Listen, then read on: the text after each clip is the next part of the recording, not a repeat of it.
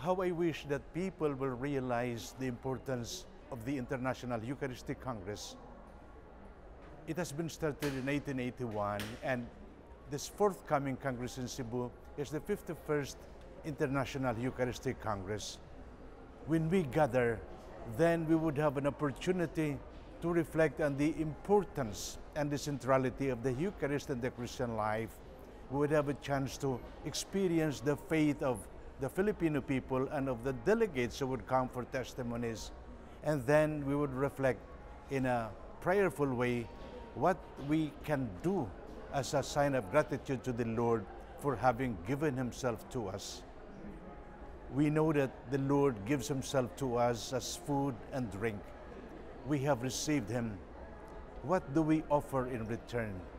We're aware of the many who hunger for food, for love, for mercy. But we also know of the many who hunger for the Word of God and for God Himself.